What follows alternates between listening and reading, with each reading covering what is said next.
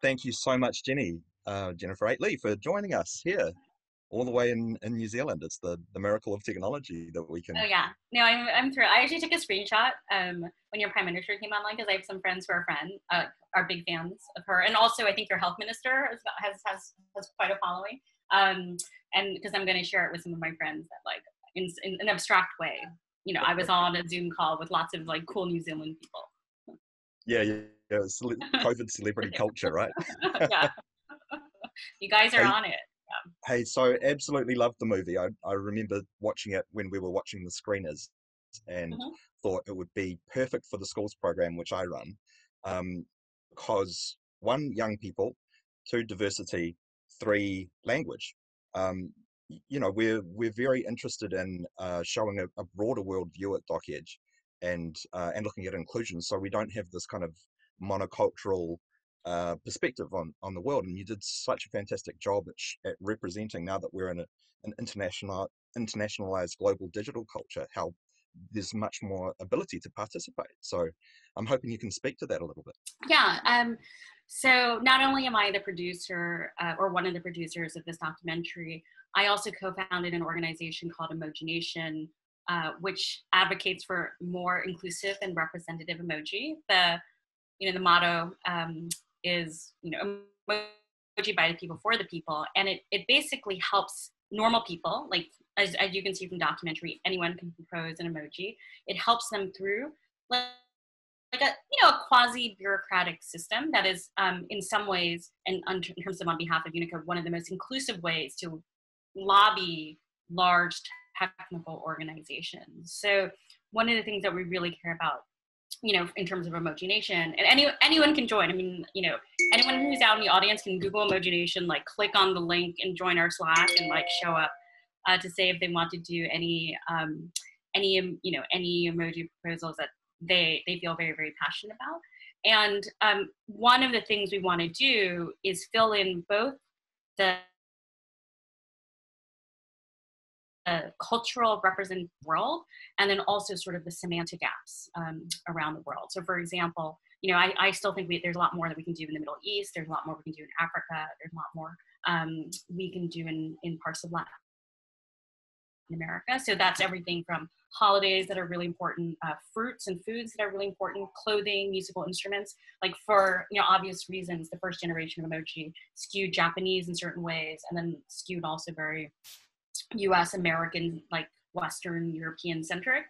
And one of the most important things is that the planet is between 7 and 8 billion people, and there are a lot of things that they want to say that are not just sort of in the vocabulary of Western countries or Japan.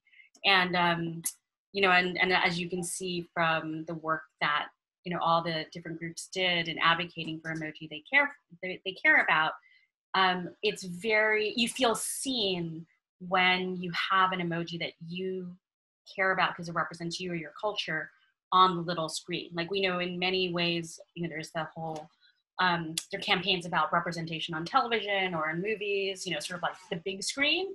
But in many ways, emojis or representation on a small screen is as important, if not more important, because it allows individuals to represent who they are. Absolutely, yeah. And on that topic is when you're talking about, there's mainstream representation, and then there are groups out there. Like for instance, I know that there's been a bit of a push for different flags, particularly Indigenous flags, to be Yes. represented. We have the Tino Rangatiratanga flag here, and the Aboriginal, sun, the black and the yellow and the Yeah. red there. No, oh my God, this is this is one of the more controversial, or not controversial, but sort of actively debated issues within Unicode. So actually, one of the most important things to note is that it looks like there are lots and lots of emoji flags. They're actually technically not individual characters. What happens is most of the flags are actually represented by the white flag, and then invisibly after it, it's often I think it's a 2-letter country code. And when your phone or your computer sees it, it sees the white flag, it sees the country code, it matches these things together, and then goes out and it grabs the flag that it associated with that. So in many ways, the Unicode system is dependent on the technical standards that come up with those regional codes. And not only on a country level, but it can sometimes go on a lower than country level. So that's why you have Wales and Scotland and England represented, whereas you don't necessarily have those subregions represented for other countries, which is like another issue. But there are we've gotten many flag requests for regions that don't have those codes, whether or not it's an indigenous flag, or at least in the United States. A lot of Native American cultures and representation don't have these country codes. So it's been a real interesting debate, and it is sort of beyond at this point the scope of what Unicode can handle alone. It has to coordinate with a lot of other standards bodies. But we know a lot of people care. We're very cognizant about that and are thinking hard about it. It's nothing interesting is going to happen in the short term, but we know a lot of the planet cares about seeing a range of flags that are not just nation states. Sure. I mean, the explosion of emoji it's been phenomenally popular, and I can imagine that perhaps the Unicode Technical Committee is a small team, and they're overwhelmed. Like I tried getting in touch with a representative there to speak for the schools program. And you. No, hook me up. But it, there's kind of a tinge in the movie that they are shadowy or secretive or difficult to access, and I'm wondering how much of that is an attitude versus actually just being overwhelmed with how popular and how many groups out there want to have their little slice of the world represented. Yeah, so I don't even know if this mentions in the documentary, but I'm actually one of the vice chairs of the Unicode Emoji Subcommittee. I don't know if we actually mentioned that, because I think we wanted to make them seem a little bit more shadowy than they were. So I've been a member of the Unicode Subcommittee for almost 5 years. Is this right? Where are we in June? So I joined in like late 2015, so 4.5 years. That math is right. And so there's the Unicode. There's a Unicode Technical Committee, which is a lot of older engineers who've worked on some of these issues for a long time, plus a smattering of like younger engineers who care a lot about internationalization.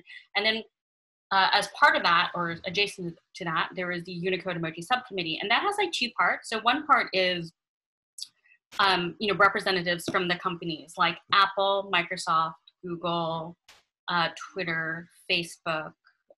There are probably some other companies in there. And then they're just actually like some normal people who really care about emoji for other reasons. I'm on it. There's another person from Emoji Nation. There are two linguists which are on there, which have kind of brought a really important perspective.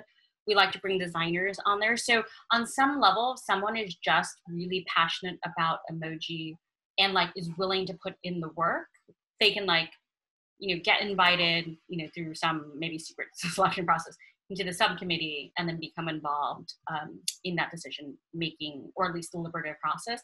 In the end of the day, the large companies obviously still hold dramatic sway, because it is often the burden's on them to implement it into the phone. So they care about, the larger messages of what that sends, the technical burden on their engineers, sort of how it impacts the user interface when you're inputting emoji. So there's oftentimes like a push and pull. Actually, one of the people on the committee is also the founder of Emojipedia, Jeremy Burge, who's originally from your kind of area of the world. He's from Australia, though now he's in the UK. So there are just like some really normal, passionate people who show up on the emoji subcommittee. And so in some ways, Unicode seems kind of shadowy, but compared to many of the things that technical and technological companies do, in some ways it is very accessible, because anyone can join for $75 as an individual. You don't have the big voting power, but you have the right to be on the mailing list and the right to go to the meetings. Historically, one of the problems is that they had their meetings 3 times a year in Silicon Valley and 1 time a year up at Microsoft, and that obviously was a huge barrier to entry. With COVID, they have, they did the last quarterly meeting online, like through Zoom, and they're going to do the next one online. And I think that actually makes it much more accessible for people who can't travel all the way to Silicon Valley. Sure. So, I mean, what interests me is like where their money actually comes from. Is there a certain component of state funding, of private funding? Is it Yeah, membership based? it's a membership. And how does that affect the decision making process, if you like?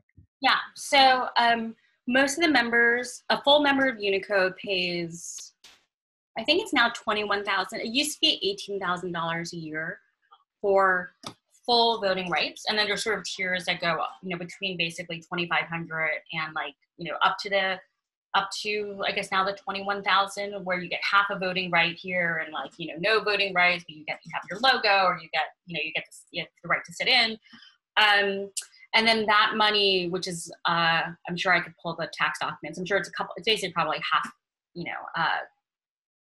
probably not quite $500,000. I'm gonna guess somewhere in that ballpark.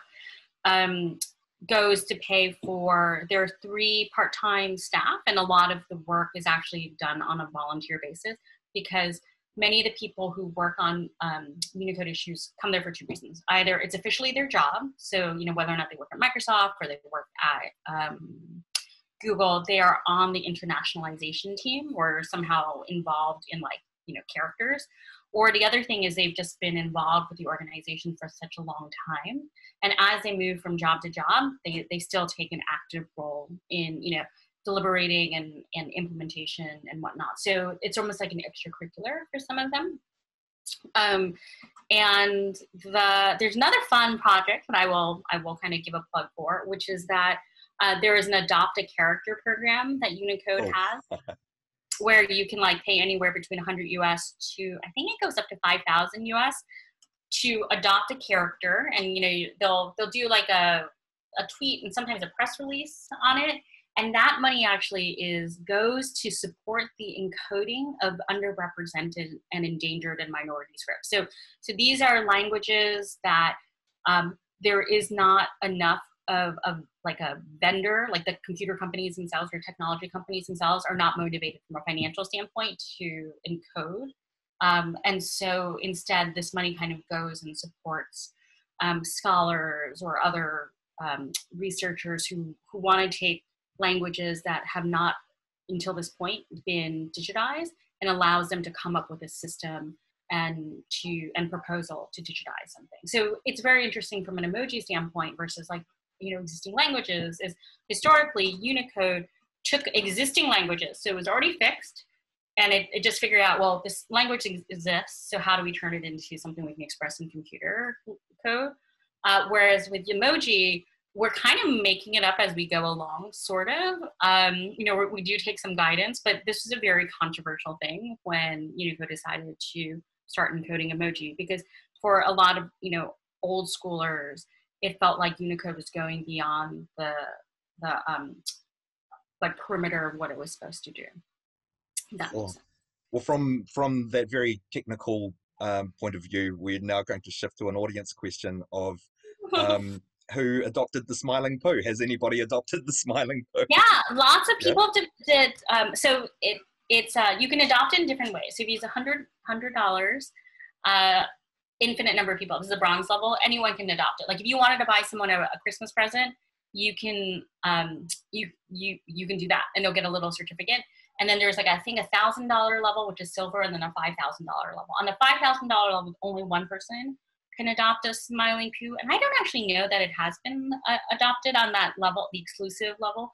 And then on the silver level, I think they're up to 5 people. 5 entities. What do you get for that? What's the benefit of adopting Poo? The highest one, I think you get I haven't seen these. I think you get a statue. You get something nice if you adopt it on the $5,000 level. But on in many ways, it's just considered a tax deductible donation. And what you have in many cases of the entities that tend to adopt emojis tend to be organizations that have something in common with it. So like, you know, like the an avocado trade association will adopt the avocado, or the blueberry folks will adopt the blueberry. So we have found actually a great enthusiasm for emoji adoption among agriculture. If that makes sense. But you know, like I think Ford adopted a car emoji. It's generally things like that. It's kind of a nice, you know, for some of these large companies, $5,000 isn't that expensive, and it's a cute marketing gimmick that they can do, and so they'll find the budget in their marketing, you know, spend to do that. What's your favorite emoji? And did you use emojis before Unicode? You know, were you on the Nokia phone with the / arrow kind of So thing? I think my personal favorite emoji has to be the dumpling emoji, because it was the first emoji that I personally proposed. And you know, just speaking as like someone who's Chinese American, I've now impacted the like 2,500 year history of the dumpling. Like I've you know, I affected the history a little tiny bit, and it just You're feels at the like cutting edge of the I'm at the evolution of cutting edge. dumpling representation. Yeah, no, totally. I mean, like I know, I've made dumplings representable, and so I love it actually when on Twitter or Facebook people put dumplings in their username. So it's not just like, you know, your name Jennifer Lee, but there's like a little emoji at the end, and when that like emoji is a dumpling, that really speaks to me. You're having cultural impact, real cultural impact. Totally.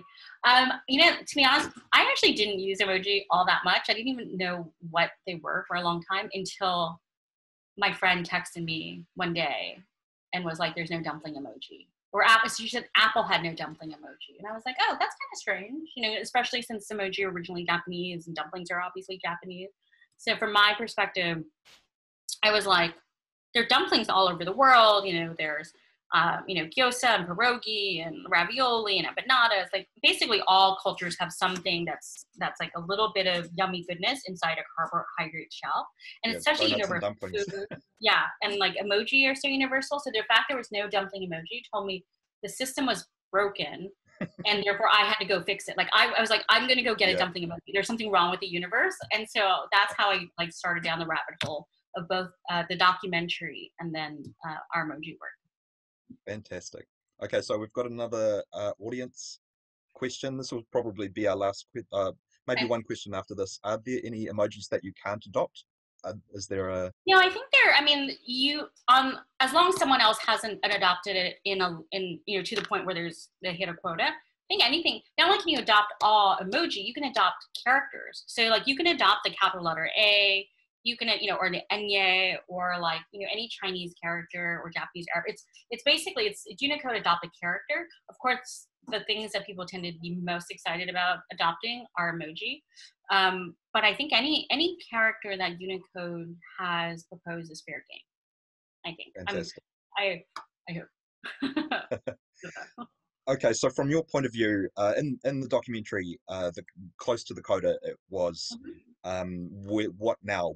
What's the future of emoji? Is it going to be restricted, or is it going to blow up? And how do we see that happening? Yeah, you know, a lot of that actually depends on what users do. In many ways, what happens with the emoji, you know, committee is driven by these these ginormous companies. I mean, like Apple, Google, Microsoft, Facebook, like, right? And they will respond to what they want, what their users want.